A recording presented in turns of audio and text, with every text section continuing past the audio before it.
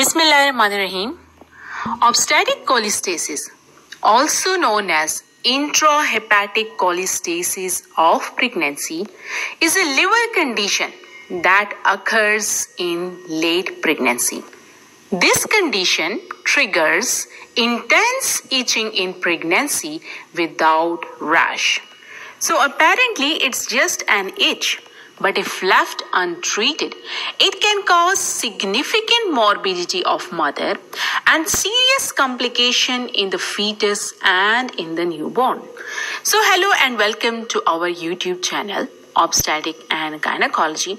I would like you to subscribe our channel for the latest updates, new guidelines and recommendations in the field of obstetric and gynecology. And if you want me to make a specific video related to any topic of obstetric and gynecology, you can write in the comment section.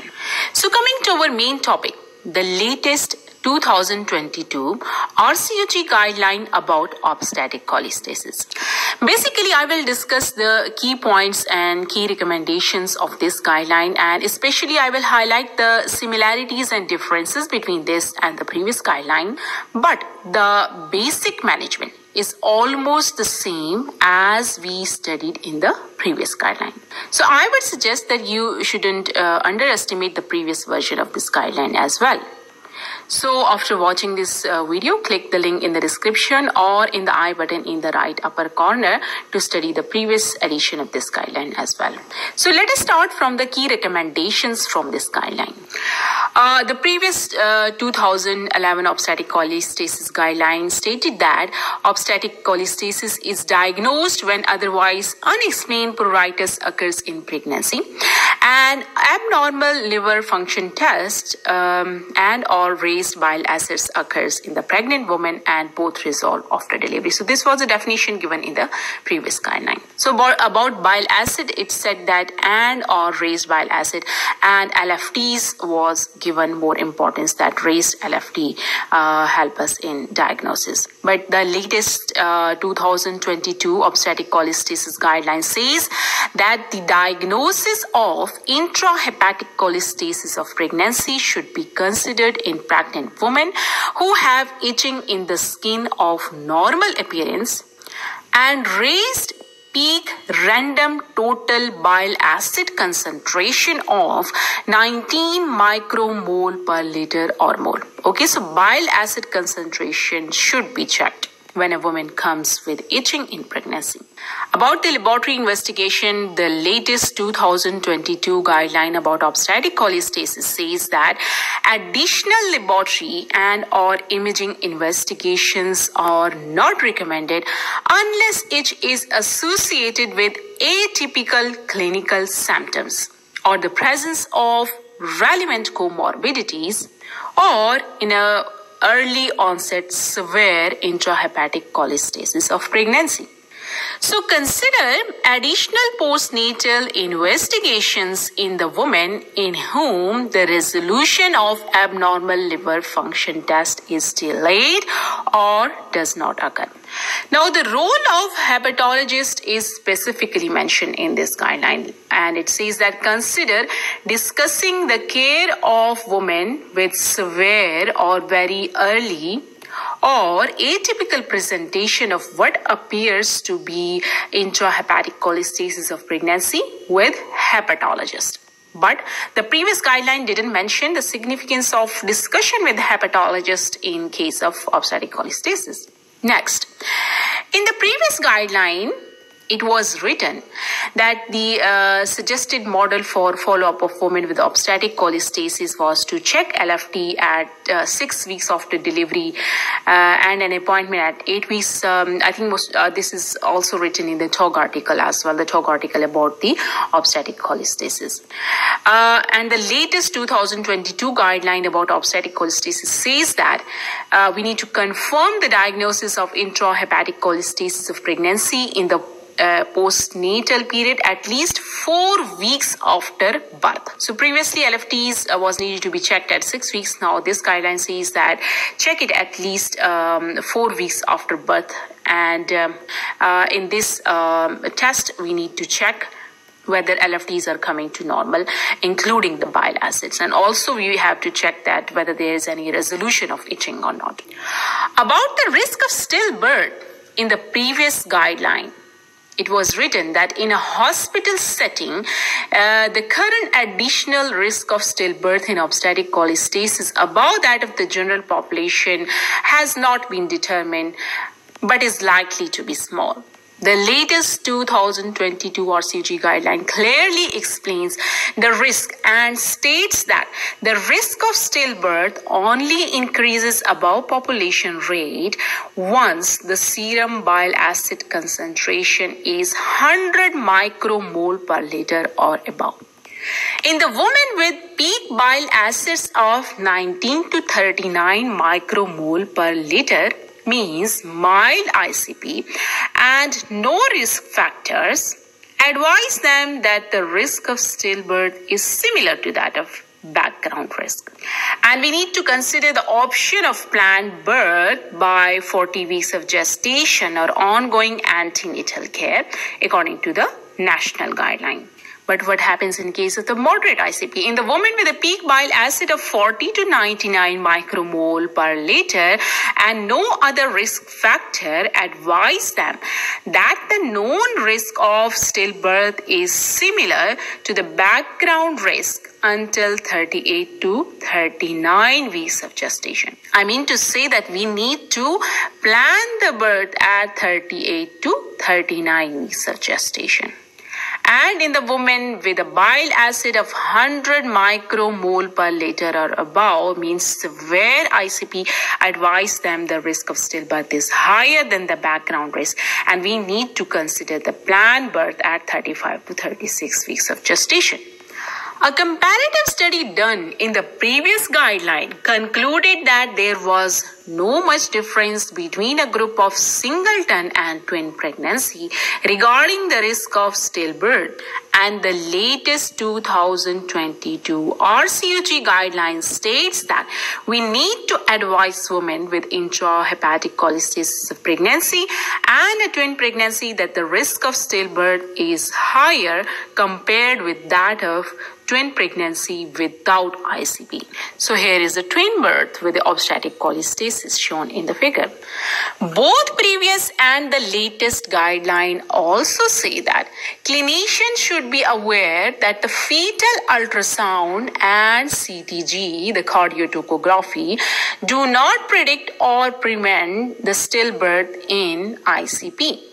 Advise the woman with intrahepatic cholestasis of pregnancy to monitor fetal movements and present for immediate assessment at their local maternity if they have any concern. Okay, so there is the importance of fetal movement assessment by the mother. The fetal movements are monitored by the mother on fetal kick count chart. Now, how frequently should LFTs be done in patients with obstetric cholestasis? The previous guideline said that once obstetric cholestasis is diagnosed, it is reasonable to measure LFTs weekly until delivery. And it said that postnatally LFTs should be deferred for at least 10 days. But the latest guideline states that for women with intrahepatic cholestasis of pregnancy, consider repeating LFTs and bile acid after 1 week, and then determine frequency on the individual basis. And postnatally LFTs should be checked after 4 weeks. So see the difference. Previously, before delivery, every week until delivery, and now reconfirm it after 1 week and then determine frequency on individual basis. Previously postnatally after 10 days and now postnatally after 4 weeks. Next, the previous guidelines didn't mention the association of other comorbidities along with the obstetric cholestasis. But the latest 2022 guideline states that we need to advise women with intrahepatic cholestasis of pregnancy that the presence of risk factors or comorbidities such as gestational diabetes and or preeclampsia and or multifetal pregnancy appear to increase the risk of stillbirth and may influence the decision making around the timing of planned birth. Next is about the specific treatment. Both previous and latest guidelines state that there are no treatments that can improve pregnancy outcome. Okay, so for pregnancy outcome, we do not have any specific treatment or therapy. Neither we have any treatment to lower the raised bile acid concentration. And the treatments which are given to the woman for improvement of maternal aging are of limited benefits. So what about ursodeoxycholic acid, which is commonly prescribed in our setups? So regarding the ursodeoxycholic acid, previous guideline mentioned that women should be informed of the lack of robust data concerning protection against the stillbirth and safety to the fetus or neonate. And the latest 2022 RCOG guideline about intrahepatic cholestasis of pregnancy states that do not routinely offer ursodeoxycholic acid for the purpose of reducing adverse perinatal outcome in women with intrahepatic cholestasis of pregnancy. Next, the antihistamine. Consider antihistamine agents such as chlorpheniramine, particularly at night. Although the effectiveness of this treatment is uncertain in women with intrahepatic cholestasis of pregnancy. Consider topical emollients such as aqueous cream with or without menthol added to ameliorate the skin symptoms. Consider maternal vitamin K treatments only if there appears to be reduced absorption of dietary fats. Okay, like for instance, in the presence of steatorrhea, when there is reduced absorption of fat. Or there is another condition when we check the coagulation profile of the patient and we find the abnormal prothrombin time in our coagulation profile test result, then we can consider vitamin K. Now, it's very important to note that not the usual type of vitamin K is prescribed. This should be water-soluble vitamin K formulation such as menadiol sodium phosphate at the dose of 10 milligram daily. Now, why specifically this water-soluble vitamin K is given? That's a very important question. The answer is that it's because the liver is already compromised in intrahepatic cholestasis of pregnancy. So fat-soluble vitamin K will not be absorbed properly. This is something I'm telling you after searching it. It's not written in the guideline, but that's the logic behind the water-soluble vitamin K. Now, this latest guideline gives us the classification of intrahepatic cholestasis of pregnancy based upon the bile acid concentration. This classification was not given in the previous guideline. Okay, so in general, gestational pruritus means pregnancy with the itching, but not intrahepatic cholestasis of pregnancy. The itching and peak bile acid concentration is less than 19 micromole per liter. And as I said earlier, in the definition of intrahepatic cholestasis of pregnancy, that the bile acid concentration should be more than 19 micromole. So from 19 micromole per liter, the intrahepatic cholestasis diagnosis starts. So what happens in the mild intrahepatic cholestasis of pregnancy? Itching and raised peak bile acid concentration of 19 to 39 micromole per liter.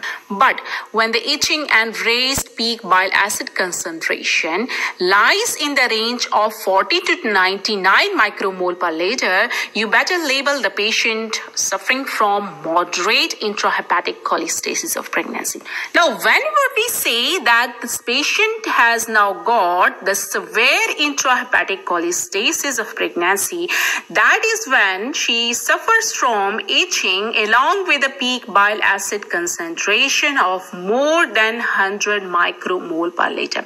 So remember all these values in order to clearly label the patient according to appropriate classification system defined by RCOG. Now, coming to the complications of obstetric cholestasis.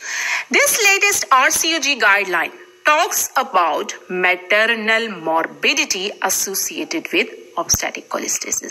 And it states that we need to advise the woman with intrahepatic cholestasis of pregnancy that the predominant symptom is itching. This can be severe, may fluctuate, or may markedly affect the sleep.